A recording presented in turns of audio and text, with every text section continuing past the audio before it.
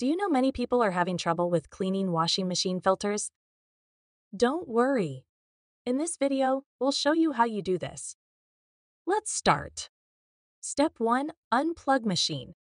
Ensure the washing machine is unplugged from the power source for safety. Step 2. Drain water. Remove any remaining water from the drum to prevent spillage.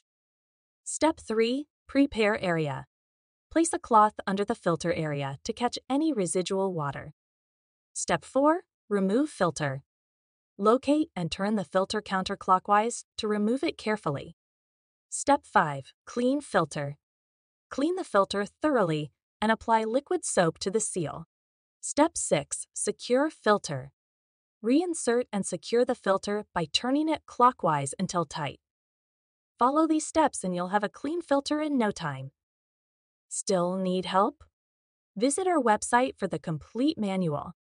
There you will also find questions and answers from other Candy users. Did you find this video helpful? By subscribing, you help us continue to answer users' questions. So, subscribe to our channel. Thanks for watching, and see you in the next video.